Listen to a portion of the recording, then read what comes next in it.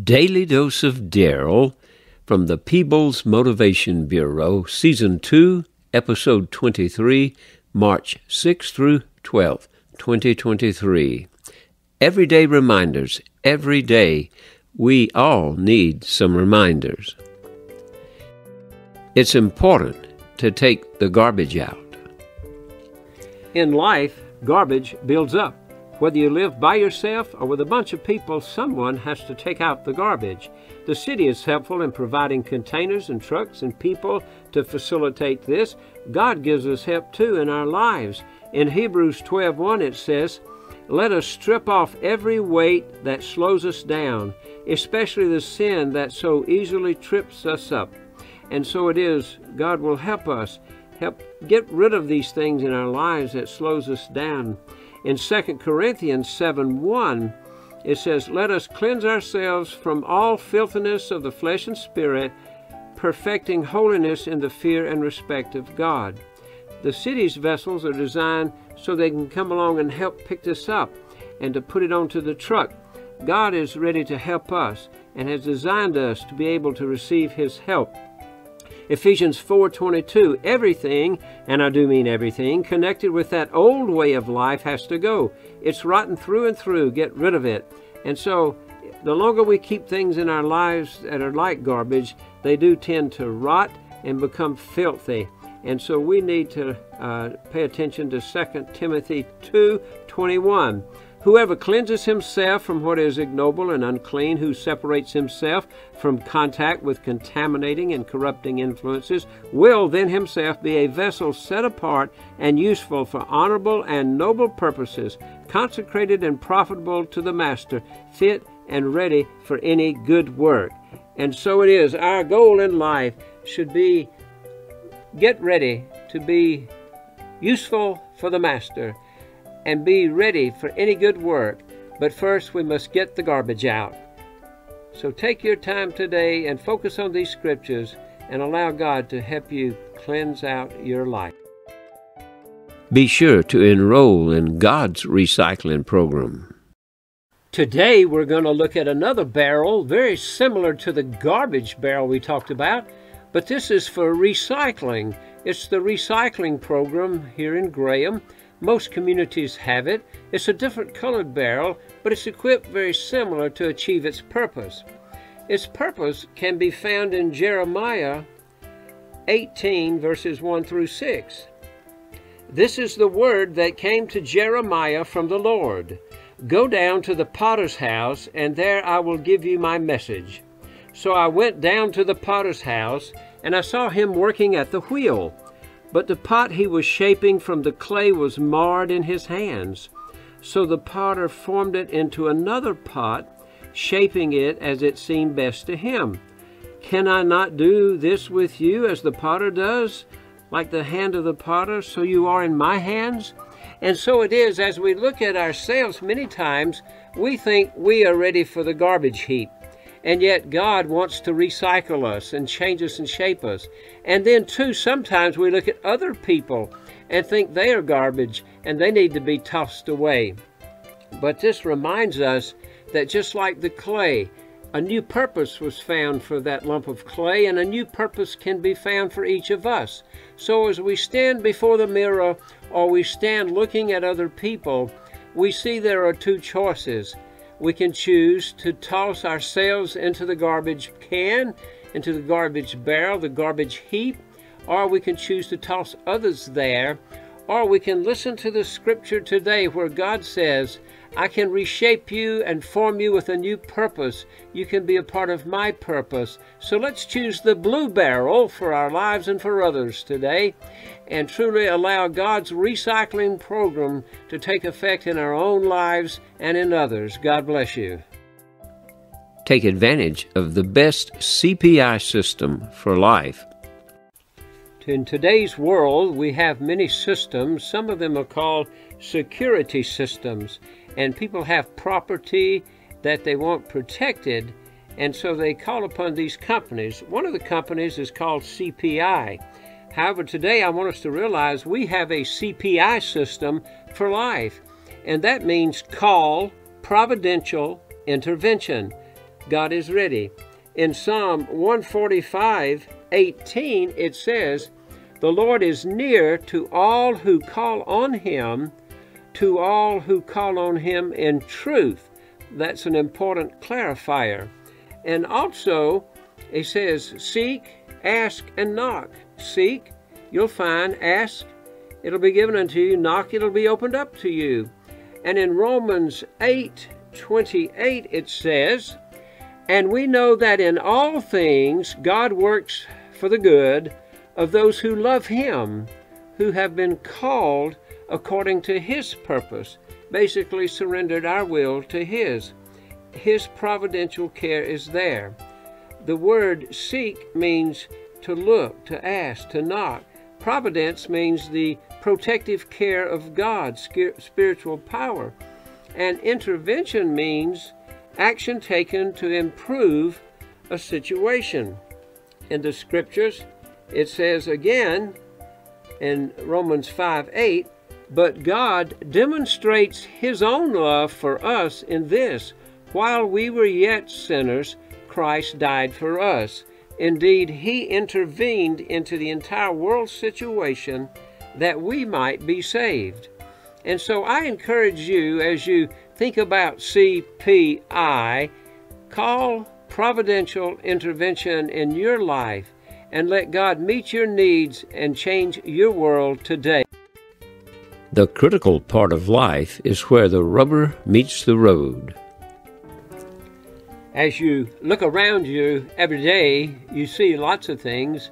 Many times you don't even look at the tires on a car, perhaps unless you're buying a car or need a replacement, and then you look very carefully at all the details and all the dimensions. You look at the tread and things like that, and you think a lot about tires. But most of the time we get in the car or the vehicle and we just go along. Sometimes on the interstate, some people get up to 65 miles an hour, the speed limit. Or I've seen others that go by doing about 20 miles an hour faster than that.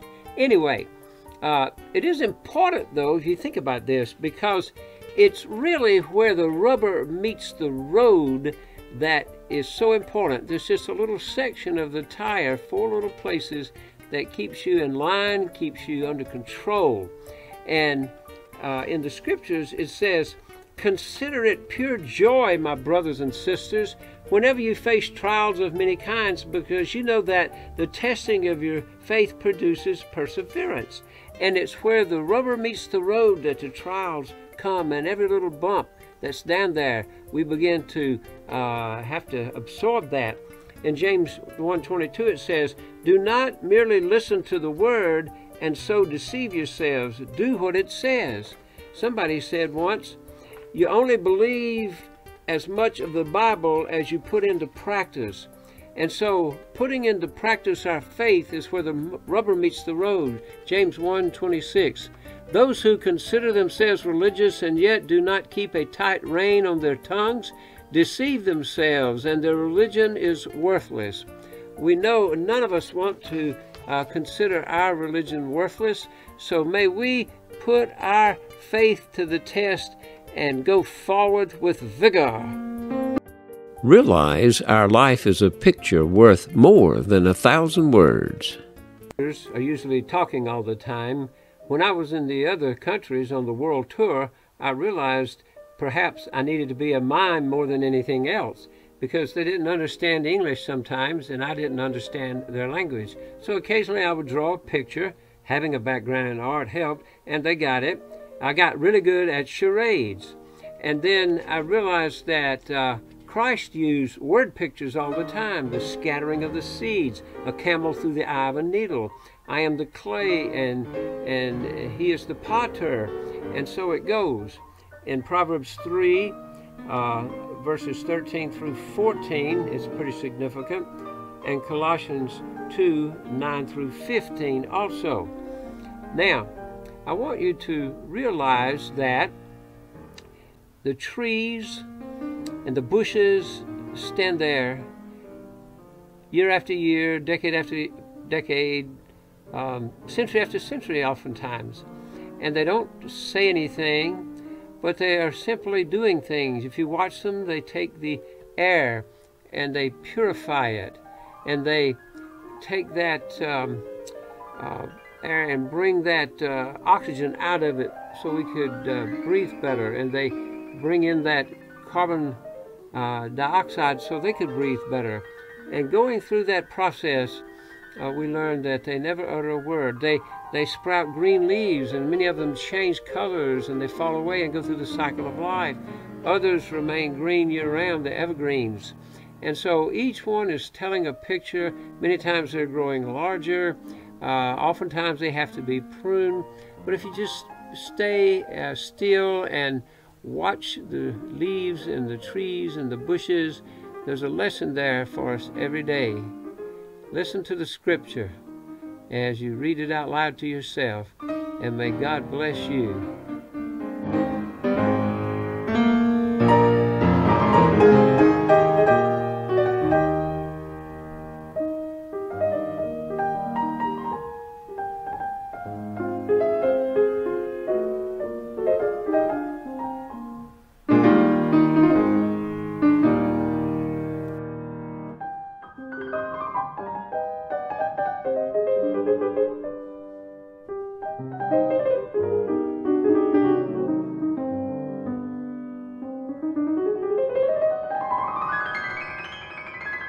Saturday Summary.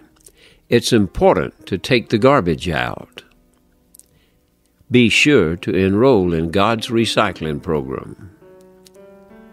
Take advantage of the best CPI system for life. The critical part of life is where the rubber meets the road. Our life is really a picture worth more than 1,000 words. These everyday reminders are good for each of us. What parts of my life need to be tossed in the garbage can, and what steps have I made towards that cleansing process? What parts of my life are worth salvaging, and how have I started turning those over to God's recycling program? In what ways have I called upon God's providence to intervene in my life, and what progress can I observe taking place?